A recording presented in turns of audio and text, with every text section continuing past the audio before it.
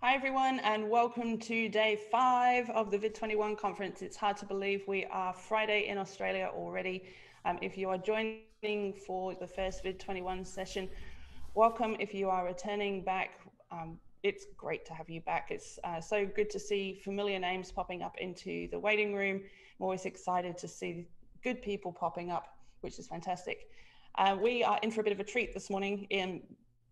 Kimberly Wiefling, I actually saw speak live on stage when that was a thing pre-COVID. I saw her speak in Melbourne. There were rubber chickens, there was activities, she got us talking to people, it was crazy. It was a lot of fun. She spoke last year and that was a lot of fun, and I'm really thrilled that she's come back this year to speak as well. If you haven't come across her, she is the founder of Wiefling Consulting, a Silicon Valley-based global consultancy. She's a physicist by education, so that means she is as smart as she looks. She recognized a long time ago that the crucial role of human skills, what her engineering friends sometimes called the touchy-feely crap, was key to everything that we try and do in the world. She's worked with people from over 50 different countries. Her book, Scrappy Project Management, has got her invited to speak to audiences globally. She works with valued colleagues at the Silicon Valley Alliances, and she's never boring. Her keynotes are incredible. Her workshops are more workshops. So hold on to your seats, get ready for some positive change. And I'm just gonna bring you up, and your rubber chicken. Like, I love that the rubber chicken's back, Kimberly. This is just, you can't have a keynote without a rubber chicken these days. So thank you so much, Kimberly. He's big. He's bigger than ever. He's up for the worldwide pandemic of dysfunctional organizations and disengaged employees. So thank you, Julia. And I'm here with my colleague, Yvonne Burton. Take a bow, Yvonne. Thank you for your support. You never want to fly solo with these video engagements. All right, let's start off. Today, it's Remote Teams That Rock. And we're not going to tell you about it. We're going to do it. Because talking about it is like talking about losing weight. It doesn't make progress. So let's stand up. Even if you're watching this on video, I'll be watching you. I can feel your participation. We're going to do a little stretch to show you that Remote Teams That Rock does not have to be sitting on your butt all day. So let's do the YWLT stretch. Do it with me, people. Make a Y. Make sure that you know why. Why are your teams working together? They need a purpose beyond profit, a mission that matters. W, what? What exactly is the goal? What is the mission? We can't run a race without a finish line. L, leadership. That's what's required. There's a whole bunch of things going wrong in teams all over the world, not only virtual teams, and it's a leadership problem. T, teamwork. Teamwork makes the dream work. Somebody told me there's no I in team, but there is an I in win. So let's do it really fast again. Y, W, L, T. Yes, thank you so much. So you get your team started with something physical. And it doesn't only have to be that. There's other physical things you can do. But I'll tell you what's really cool.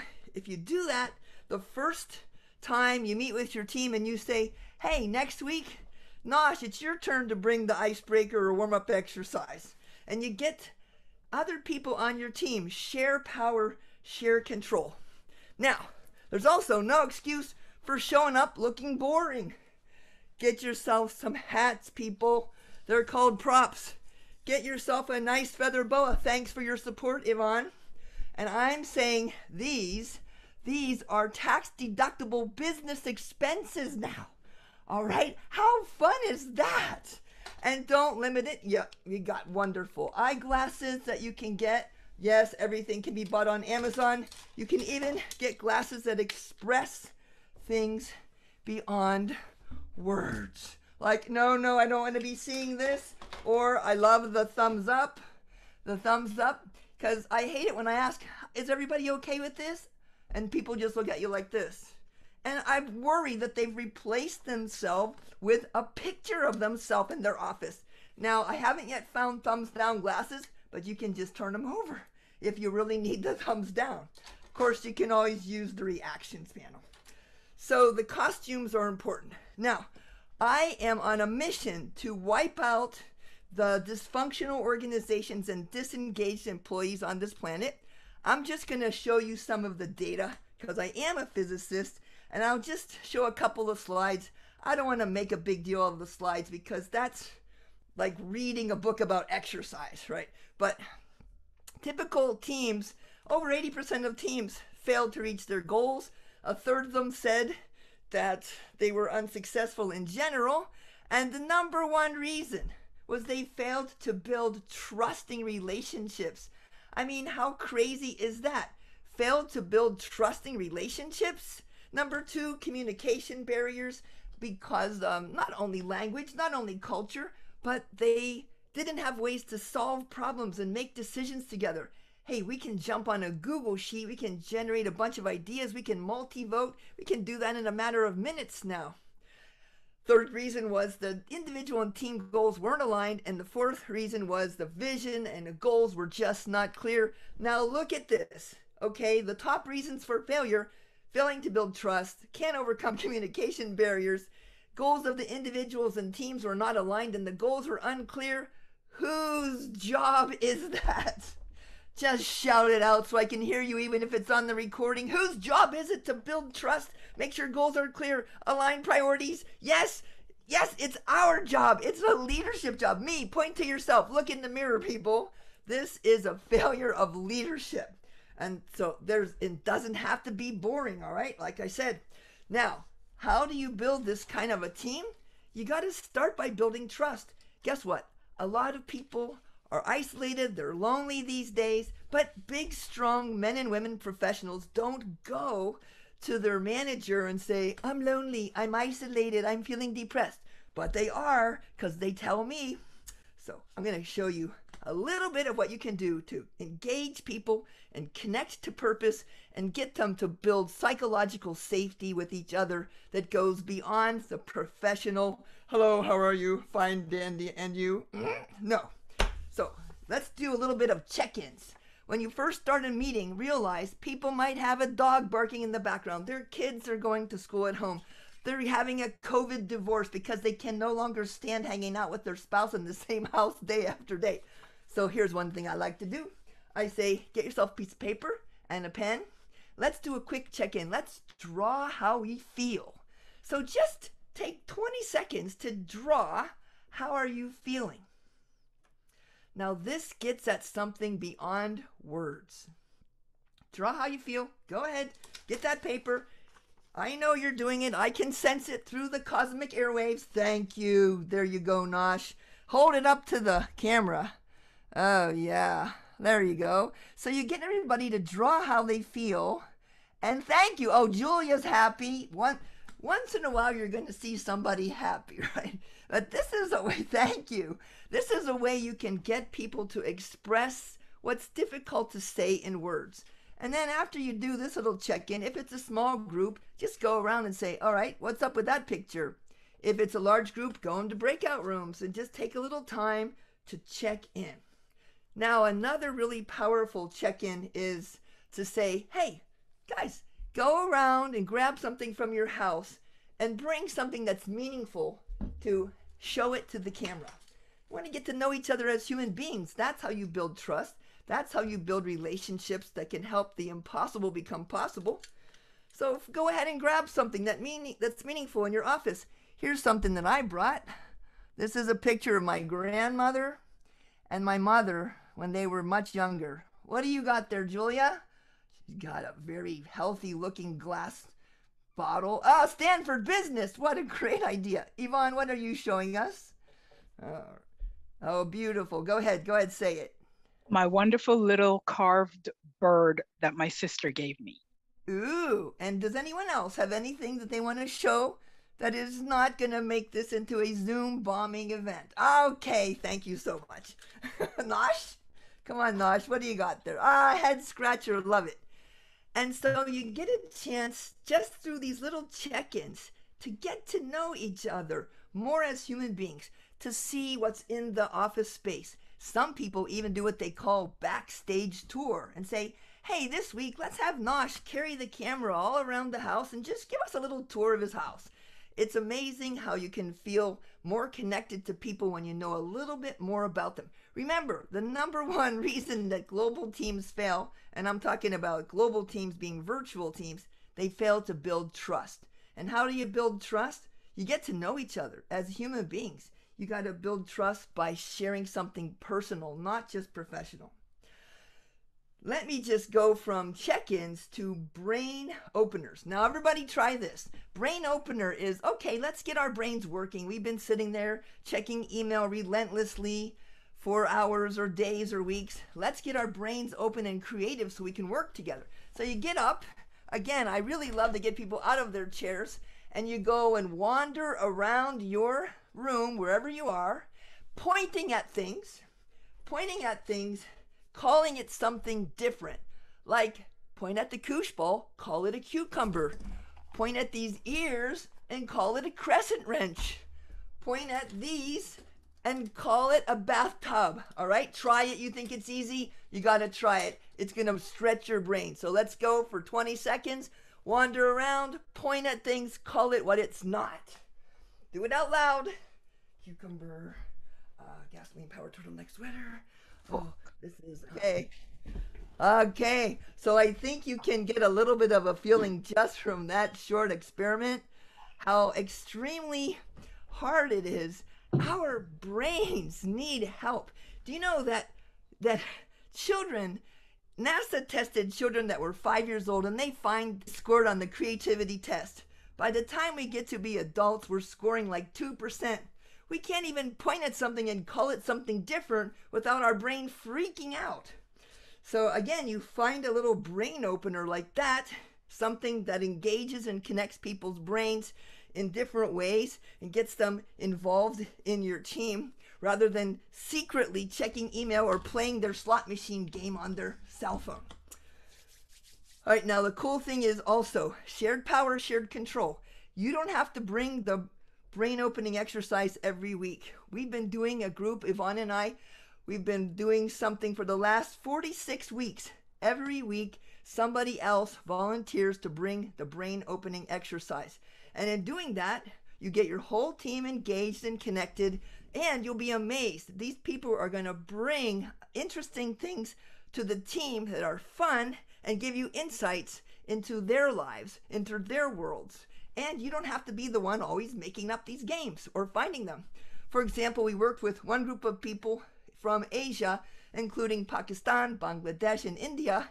And one of the Indian guys brought the brain opening exercise. He had us do some kind of breathing exercise that we never would have done before. So it was like yogic breathing. So you're going to learn about each other and you're going to have some fun together. Now, why have fun? Do we really need to have fun, Kimberly? Is it required? Well, I don't like to have fun. But according to the research, if you are enjoying and having fun together, your brain is 300 to 400% more creative. So we have to have fun. It's proven by the research. Now, if you want to go a little deeper and have something that's really going to connect people, again, remember, engage people, connect to purpose, engage and connect. That's the game here. I suggest doing something that's really going to build trust, and that is doing what we call a life journey exercise. Now, the simple life journey exercise is just to have people get into groups of 2 or 3 and tell their story. So here's what you say. Tell me your life story. Start at birth. Give me the 2 or 3 minute version. Now, this is called Life Journey, and it's one of the main exercises in Patrick Lencioni's book called The 5 Dysfunctions of a Team. Now, how many people have read or heard of the 5 dysfunctions of a team? More importantly, how many people are surprised there are only 5 dysfunctions? Of course, there's way more dysfunctions than that. But I have created a Google document, and I'm going to show this to you.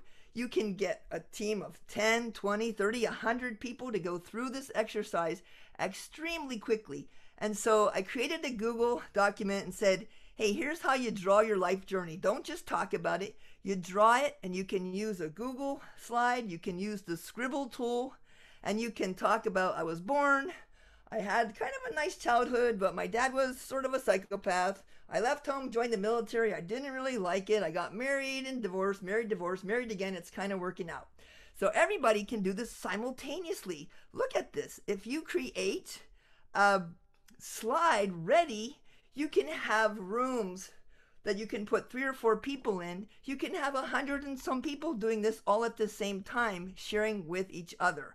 All right, so you got to be prepared in advance to have some tools that will support this, but you can literally do massively parallel getting to know each other. And you can make the life journey lines, you can mix the rooms up, or you could even feature one person every time you have a meeting speaking about their life journey. Now, what is the cool thing that happens when somebody shares their life journey? As soon as you spend 3 minutes listening to someone else's story, can you imagine what they find? Like 50 people draw their life journey, and they're all looking at them. They're going, hey, wow.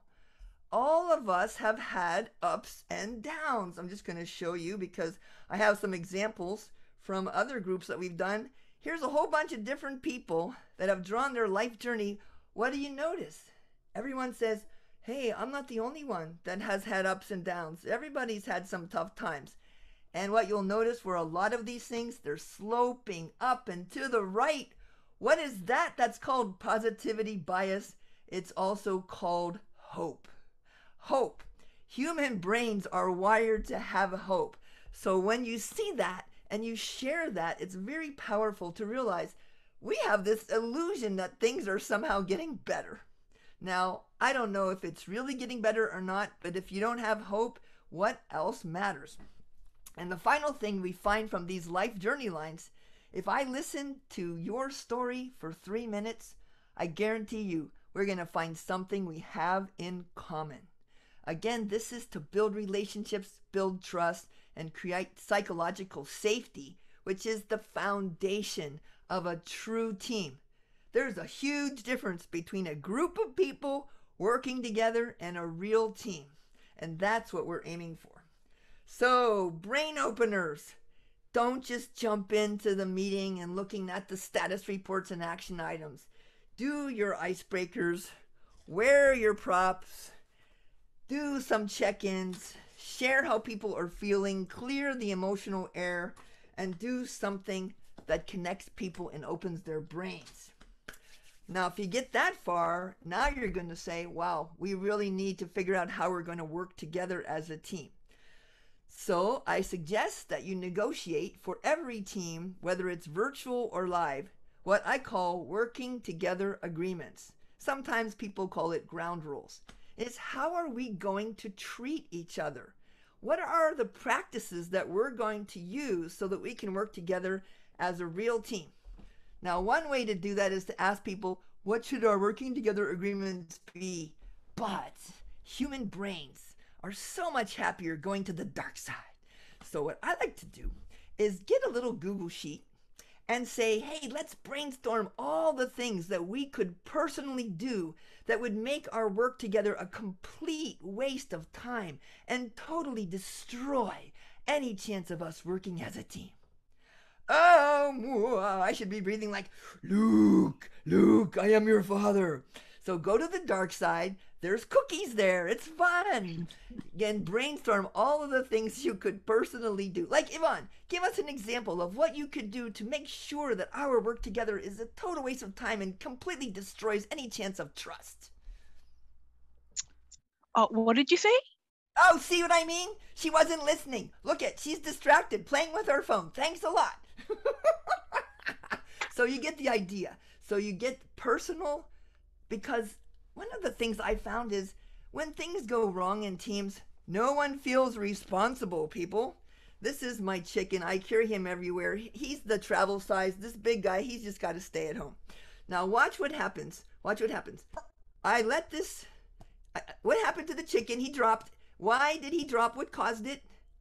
All over the world, people say gravity. Oh, it's gravity, Kimberly. It's not my fault.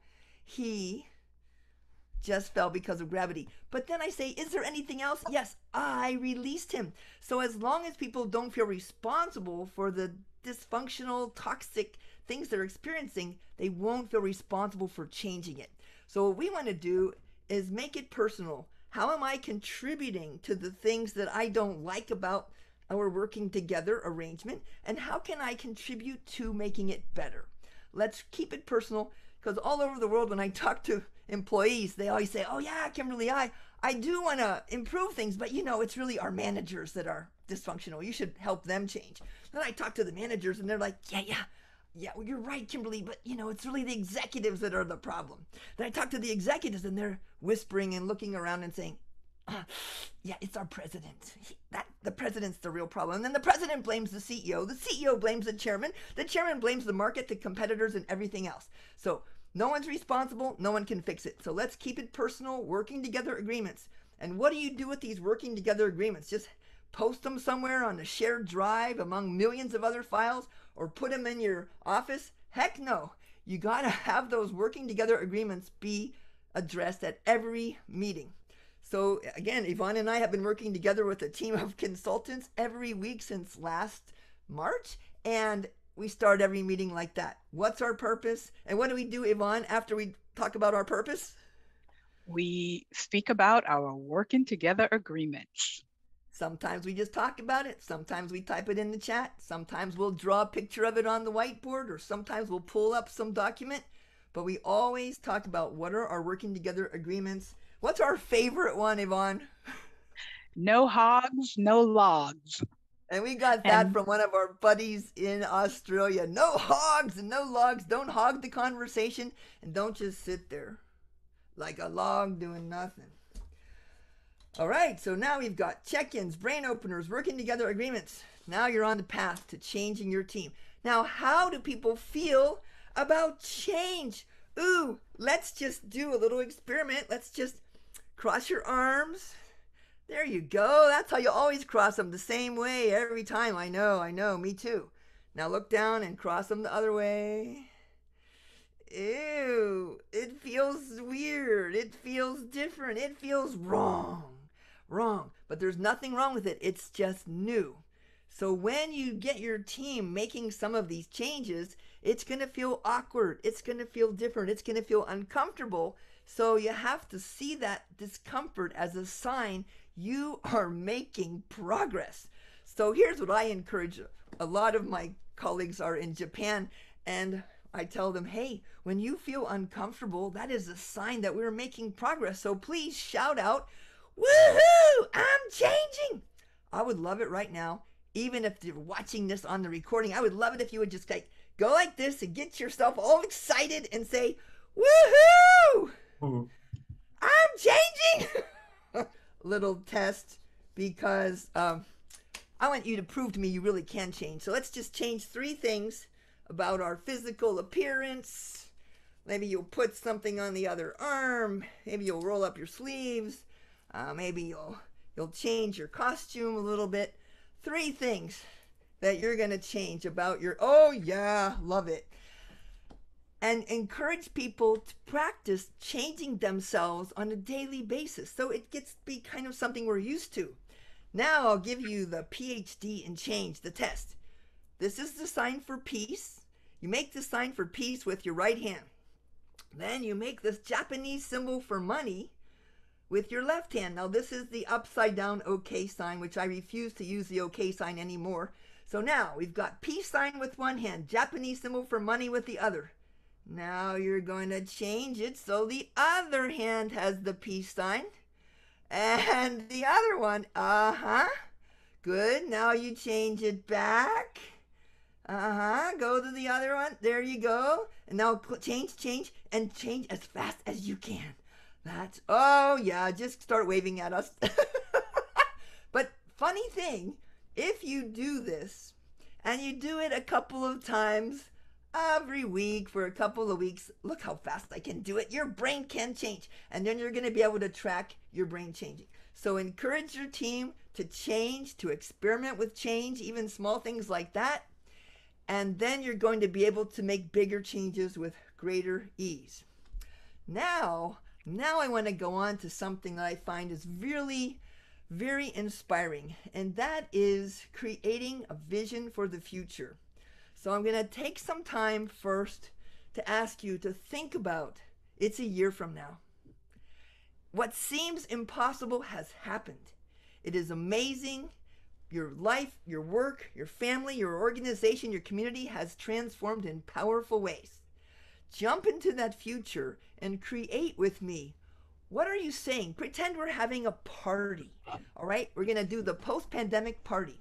And we're just going to do a little party planning. And so let's just do a little demo. Maybe Yvonne and Nosh and Julia, you'll all participate with me since I see you're active here. I'm going to say a crazy idea for a party to celebrate a year from now when we're wildly successful and all of our crazy dreams have come true. And then you're going to say, sure, great idea. And then you're going to put another even crazier idea. And then we're going to go, yeah, that's awesome. Now, what do you do if you hate the idea?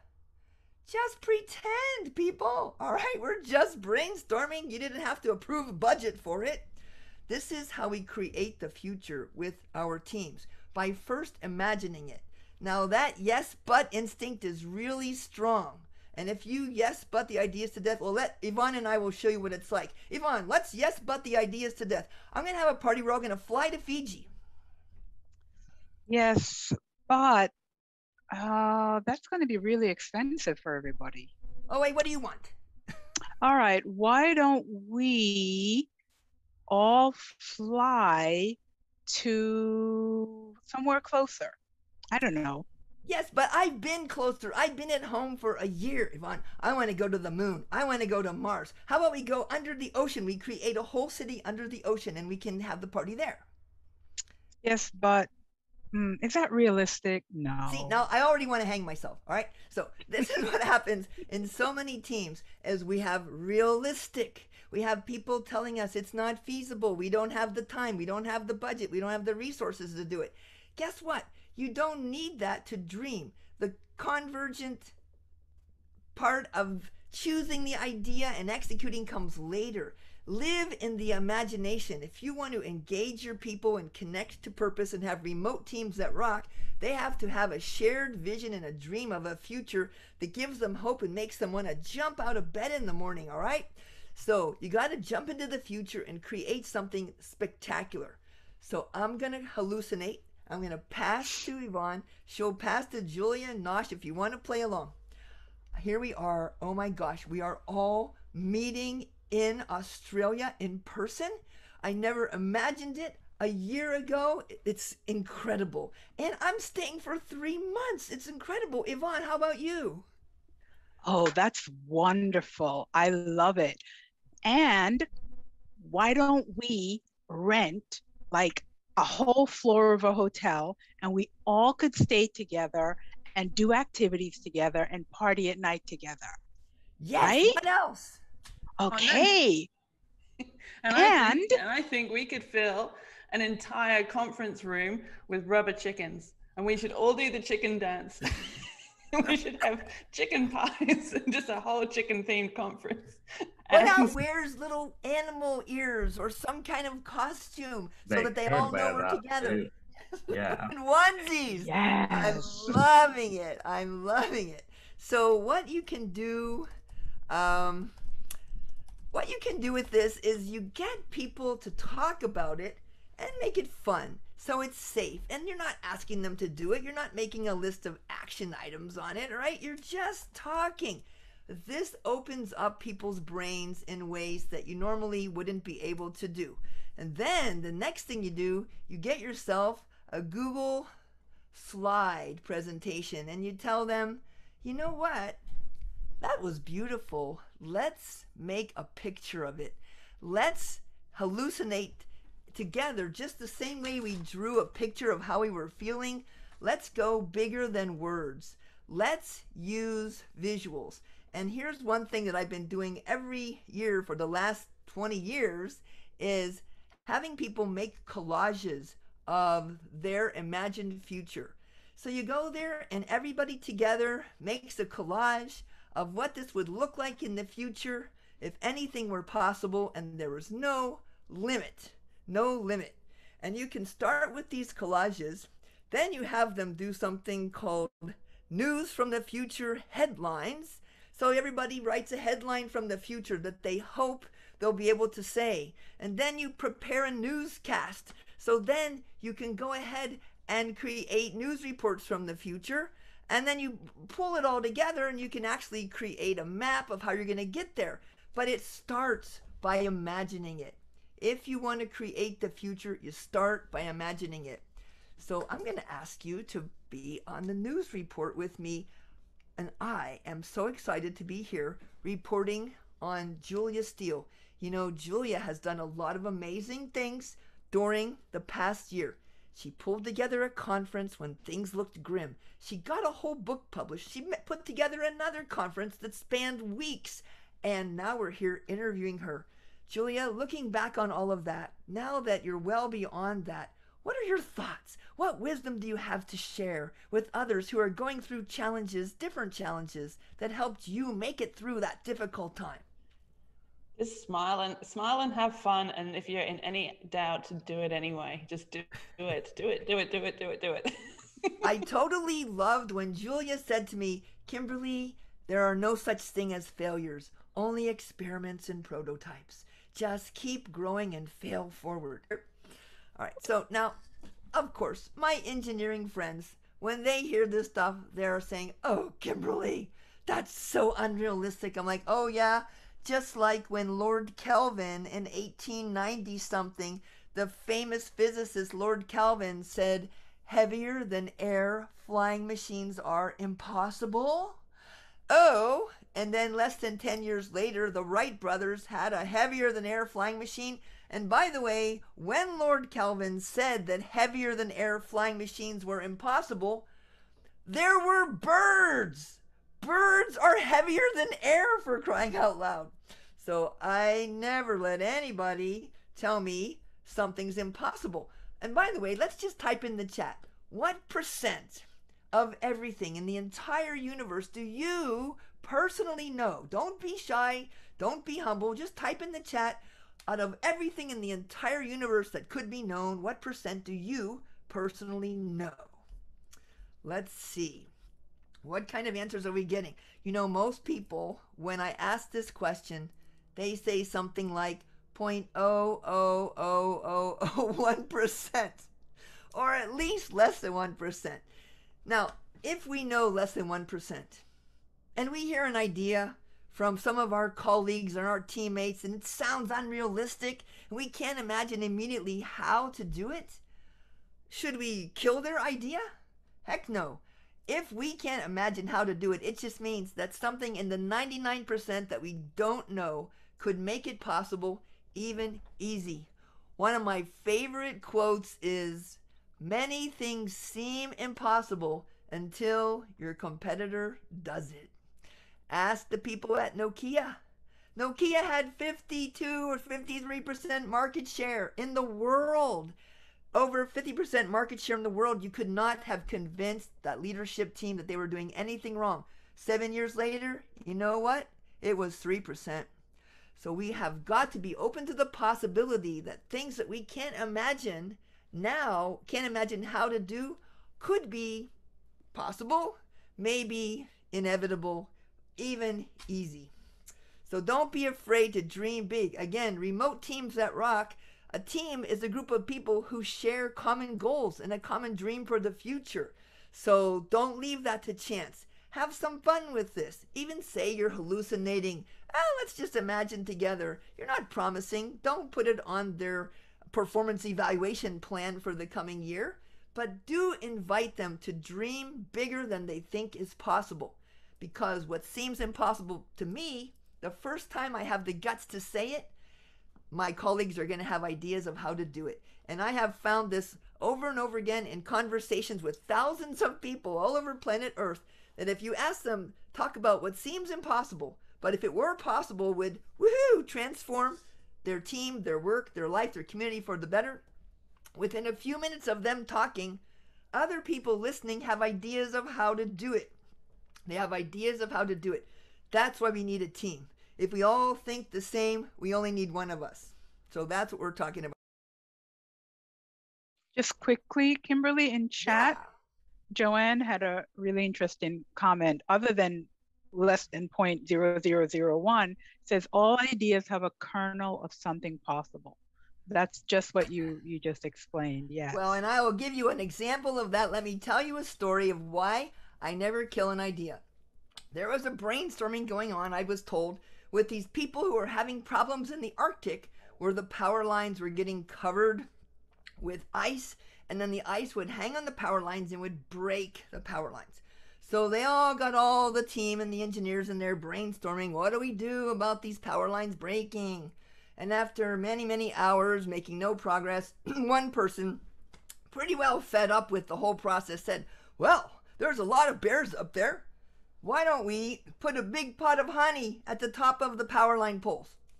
Then the bears can crawl up to get the honey, it'll shake the poles and it'll shake the ice off of the wires. And the other guy goes, well, sure, but what if I'm up there putting the honey up there on top of the poles and the bear starts coming up and I'm still up there? And another guy says, oh, don't worry, we can fly some helicopter low in over top and the downdraft from the helicopter will scare the bear down. And someone else says, oh, is the downdraft strong enough to break the ice off the power lines? Ooh, yeah.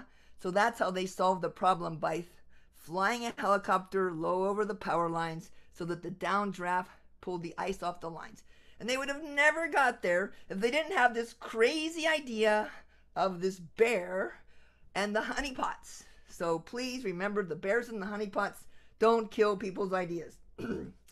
All right, so after you get the check-ins, you've got the brain openers, you got working together agreements, you know how to change and keep changing.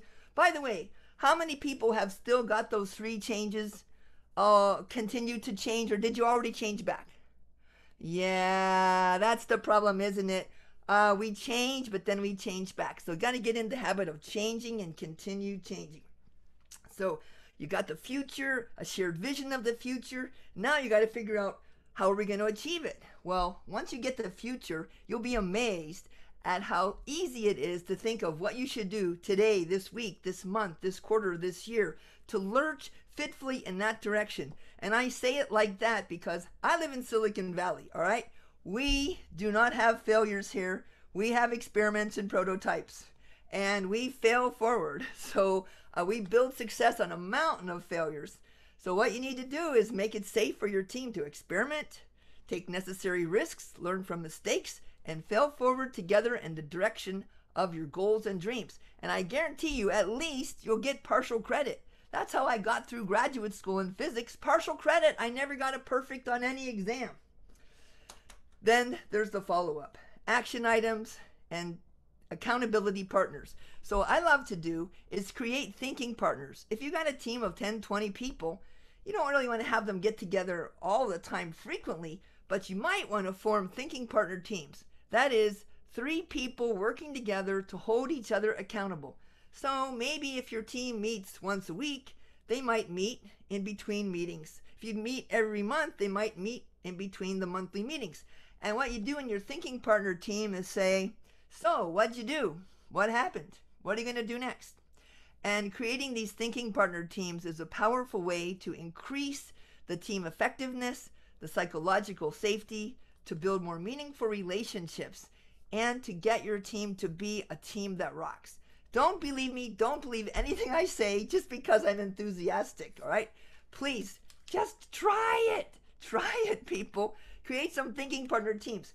And I've been doing this with one of my friends for the past couple of weeks, and it can be things that are part of the business, and it can also be part of self-care and health and well-being. So one of my commitments was, I'm going to play that ukulele, I'm going to play those drums at least once a week. And then my thinking partner asked me, so did you do it?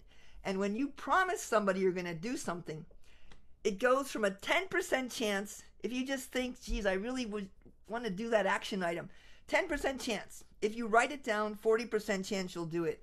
If you actually tell somebody and ask them, would you please check on me and check on my progress, it goes up to over 90% chance it's going to happen. That's according to the Association for Training and Development, some research that they did a few years back. So thinking partners, action items, accountability checkpoints, not to punish people for not doing it, but to support people for getting it done. Now, at your meetings, be sure to do a checkout. Make sure that you give people a chance to stay connected emotionally. So on the checkout, all they need to do is say one breath, just like, one breath. How was this for you? What happened in this meeting that's going to stick in your head? It's going to inspire you to go forward. I'd love to see some of that in the chat and hear anybody who would like to share. What's stuck in your head from today that you're going to leave with and carry into your life? So let's see if anybody has a burning desire to say something. I'm looking at you all. Who has a burning desire to say something? I'm throwing my chicken to Julia. I need more props in my life. I'm going to go down to the nearest dollar store I can find and buy every tacky piece of prop I can. Absolutely. I definitely would stay away from this one. This is the whole rubber. This is the chicken head. I'm not sure that's a good idea, but everything else I highly recommend. No, that was, and then here's another one. You might want to, I don't know how practical it is, but if you want to, put your head inside of something that looks a lot like of a virus, you might want to get something like that. I also like to get things like this. Those reactions in the bottom of the Zoom panel, they're just not enough for me. I like to have something a little more exciting that I can share. So you might want to get yourself some of these giant emoticons. Again, there's some that you probably will need more than others. Like I use this one a lot. This one's also very helpful. Yeah. But I want to make sure that we get things done. So again, thank you, Joanne, for the reaction. I appreciate that. Engaging people, connecting to purpose. Engage people, connect to purpose. Make it fun, make it experiential, make it interactive, and use all these kind of other props, activities, games, support systems that you can. Now, what happens after your meeting is over? Hey, stay connected. If you want to have a remote team that rocks, you got to have something like an optional after party. Like some of the people we work with, they have their meeting every week, but at the end they say, okay, go get your favorite beer or wine or cocktail, and we're going to hang out optional another half an hour just to relax and enjoy. Or I have been doing a virtual happy hour for my family and friends every day for the past 360 days. Okay, so virtual happy hour, you don't have to do it every day for your team, but maybe once a week. Tell them, put that favorite beer or wine on your expense report. That's cheap. That's cheap to make the employees engaged. Another thing is some of the executives I talked to said, oh, I feel like I don't know how to connect with my people. I used to walk around the office or the factory and talk to them, and now I can't engage and connect to them like I used to. No, come on, you're not getting off the hook that easily. I asked them, do you eat lunch every day? Yes. Well, how about eating lunch on Zoom? I'm going to be on Zoom. I'm going to have it open. I'm going to be eating. There's no agenda. Join me if you want to eat together. So there's no excuse for not connecting with your team meaningfully. Another thing that we do, because people are really tired of just sitting in front of their computer, great. You know what I tell them? Hey, get off of the video, pick up your phone. We're going to do a distance walk and talk. So we're walking, we're talking, and by the way, when you're walking, your left and right side of your brain's working together much better, so you don't have to just sit in your chair and have meetings all day. You can all get on a conference line and you can all be walking in different places together. So let's be a little bit more creative, people. Remote teams that rock. There are things that you can do in a virtual team that you could never do live and in person. We have had situations with over 120 people all conspired to draw a landscape together in 2 minutes. Have them draw mountains. Have people draw an underwater world. Have them draw a face together. you can have everybody on a whiteboard drawing together in 2 minutes to create something that nobody could have done alone. Remote teams that rock, it's not rocket science. It's much harder because it involves human beings. So I'll just put my favorite glasses of the day on, and I will say thank you all for being here and being playful. And Julia, thank you so much for your kind invitation. I look forward to seeing you somewhere on planet Earth real soon.